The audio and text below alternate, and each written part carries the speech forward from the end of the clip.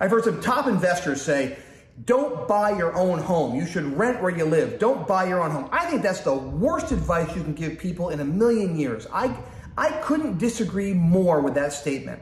You know, I'm an average guy that came from meager beginnings, and my mom and dad, we never really had any money. But one thing I realized was around in the 80s sometime, my parents paid off their mortgage. They bought their home back in the 50s, and they paid $12,500 for that house.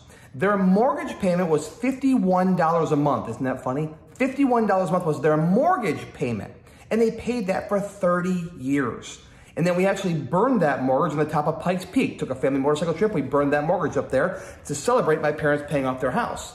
Now, I don't know what it was back in the 80s, but I know when I started to be old enough to kind of realize the value of houses in the later 80s, I said to myself, this house is worth $100,000.